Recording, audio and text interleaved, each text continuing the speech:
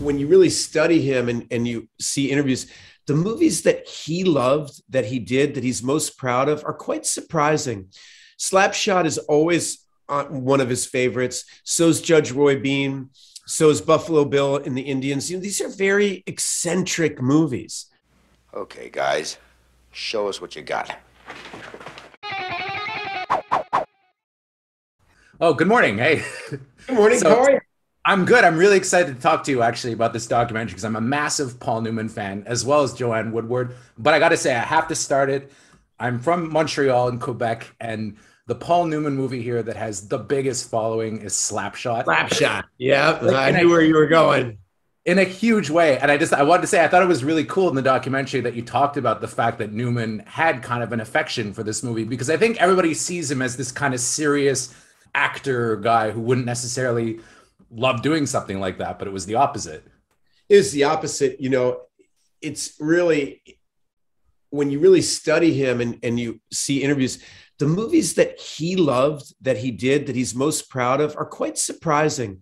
Slapshot is always one of his favorites. So's Judge Roy Bean. So's Buffalo Bill and the Indians. These are very eccentric movies. And I think he was kind of put in the movie star box. Yeah. And the movies that he loved were the ones that kind of broke that box. To me, probably one of the greatest performances I've ever seen in a movie was The Verdict. And I was just wondering, for you, for our audience, for JoBlo's audience, which is probably younger and that hasn't seen as many Paul Newman movies, what would you say to me is the place that they should start if they're going to dig into Paul Newman's filmography? I would say The Verdict. What would you say? Well, I think there's certain ones that are essential viewing, and yeah, the Verdict is definitely one of them. Mm-hmm. I would go Hustler, HUD, Cool Hand Luke, Butch and Sundance, and The Verdict, right? Nice. And then I would quickly follow it up with Color of Money, yes. Slapshot, Judge Roy Bean, and I know we're forgetting one. Oh, and you know what? There's the Grace Note of Nobody's Fool. Oh, that's a great movie too. Yeah. It's a great movie. It's a great movie. And so his contribution is amazing because he has 10 movies that are on the top 100 of all time. Yeah, for sure. It's like he is a first ballot Hall of Famer. Yeah, I keep forgetting HUD too. HUD is really good. It's amazing.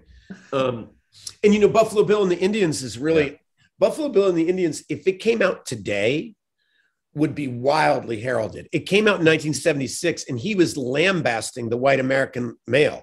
I mean, our incorrigible ability to lie to ourselves and everybody around us about how great we are.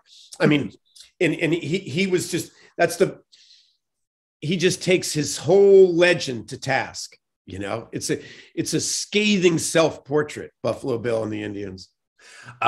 Your daughter, Maya Hawke, who's an amazing actress, says something really cool at one point, and that really kind of blew my mind about how as people, as individuals, we're one thing, but then when we're a couple, we're another. And I thought that kind of really sold the whole thing to me.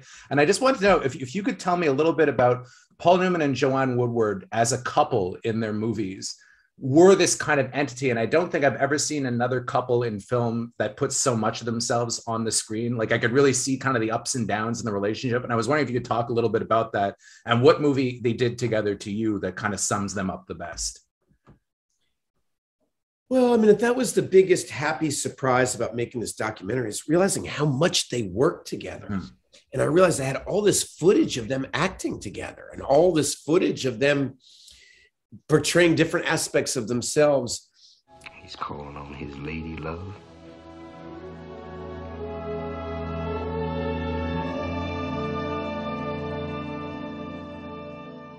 For me, it is so cool to watch something like The Long Hot Summer. Yeah. Watch them both be so foxy and fine, doing, hot, sweaty, sultry William Faulkner novel. And then intercut it with Mr. and Mrs. Bridge. Yeah. James Ivory's masterpiece on they're playing aspects of their own marriage, the ways in which lifelong love is really enriching and the ways in which it's boring, the ways in which it's challenging. You know, Mr. and Mrs. Bridge is a deep film. And I'm so impressed with them that in their 70s, they would make such a discerning work of art. I mean, that wasn't a populist entertainment. That's Mr. and Mrs. Bridge is a work of art. Yeah. And I'm so proud of them for being the same, their idealism carrying deep into their life. And now it's full of experience and wisdom, you know? So I think what's remarkable about them, well, it's just the longevity and the sustained excellence. I mean, the thing, if I had to pick one, it would be Rachel. It was the first film he directed. Yeah. And it was, she had been basically semi-retired.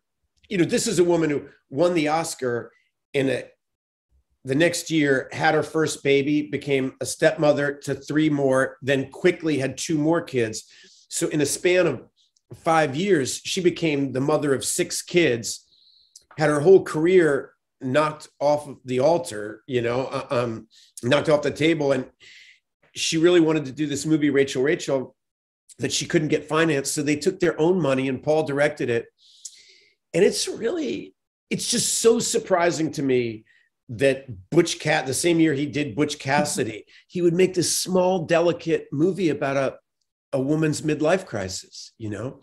And it's almost like a French film. It's so subtle, but it's sharp and well made, beautifully crafted movie. And I think there's a lot of them in that movie. I mean, he was a great director too. There's that part in Sometimes a Great Notion when his brother's drowning, which I think is one of the best set pieces in a movie that I've seen. Yeah, you know, I mean, it killed me not to include it. The problem was it's so magnificent. I often would say, like, it's one of the best 9 minutes of cinema that exists. Oh, yeah. The movie itself is kind of big and massive and lopsided. I actually really enjoy the movie as a whole, but that scene, if I directed one thing in my life as good as that scene, you know, it's a masterpiece. Yeah. No, it's like you watch those 9 minutes, like you said, and you think it's probably the greatest movie ever made, even though, you know, the movie itself is kind of, you know, so. Well, thank you so much for your time. Really appreciate it. It was great talking to you. And I love the doc. Oh, thanks. Thanks for your time. Take care, man.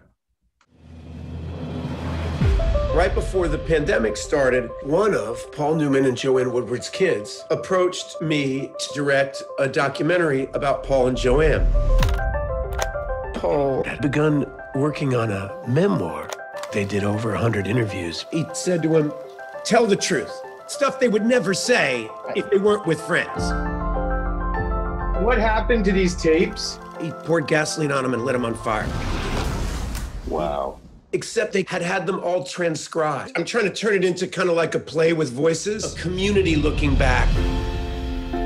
Laura Linney's gonna do Joanne Woodward. George Clooney agreed to read Paul.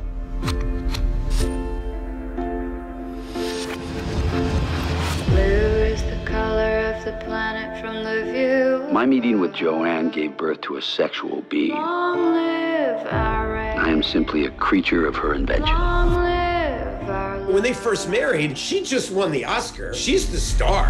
But we're just beautiful people with beautiful problems. And then the trajectory just changed. Beautiful problems, God knows we. Nobody understands anybody else's relationships.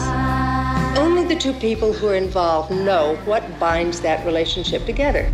We gotta walk through fire.